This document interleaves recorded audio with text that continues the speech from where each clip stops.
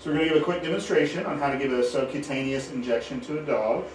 These are commonly used for things like cytopoint injections, as well as insulin and things like that. So first we're going to draw up our medication, and we want to make sure we have the syringe full and all the air out of it. If you have air, you just push it back like this. You give the actual injection itself. If you want to come a little closer, Darian, and so you can see my hands.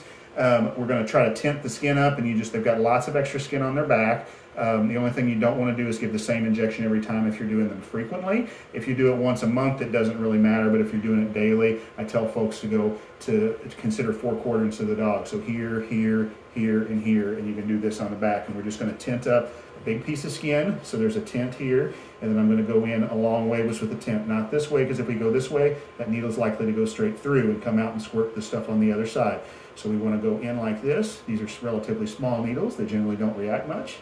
You see, he doesn't really seem to mind too much. We're just going to aspirate back to make sure he doesn't get any blood, and then we're going to just inject that straight on in there.